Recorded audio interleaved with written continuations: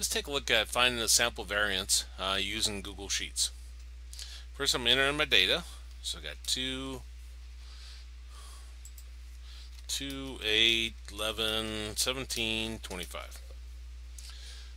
And over here, I'll type sample variance. Now, it's not always easy to guess what your formula is going to be. So in a lot of cases, the ones that are not as obvious, you can come over here to your functions. And when I click that, if you don't see statistical, you use your mouse wheel, scroll down, and you see you got statistical. And if I come over here, as I browse through, I see var.p and var.s. The var.s is your sample variance. So if I click that, it'll pop up and ask me for the range. I could type in A1 colon A5, or simply click the A1 with my left mouse button and hold down and drag down there. And you see we get our A1 colon A5. And then if you press enter, that gives you your sample variance.